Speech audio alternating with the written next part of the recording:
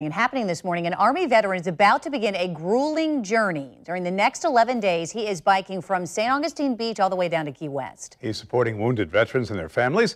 News4JAX reporter Jennifer Reddy joins us live from St. Augustine Beach Pier. He's going to leave in, about 20 minutes.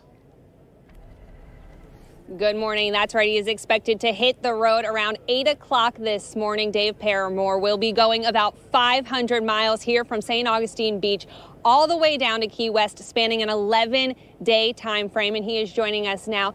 Dave, thank you so much for being here this morning. You served in the Army for 26 years, and all of the money raised will be going towards the Wounded Warrior Project. Why was this important for you to do? Well, it was an honor to serve for 26 years in the Army. I transitioned in 2014. Now I'm a business owner.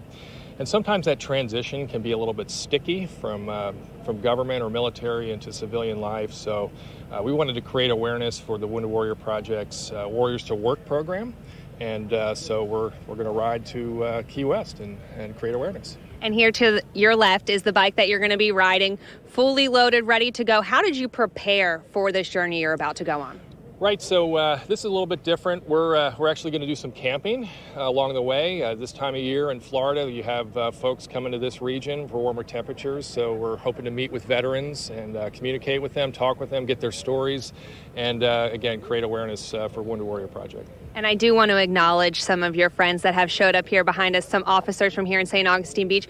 What does it mean to you to have their support this morning as you get ready to leave? I mean, in my wildest dreams, I couldn't imagine this type of support. So thanks to everyone out there, and just happy to do it.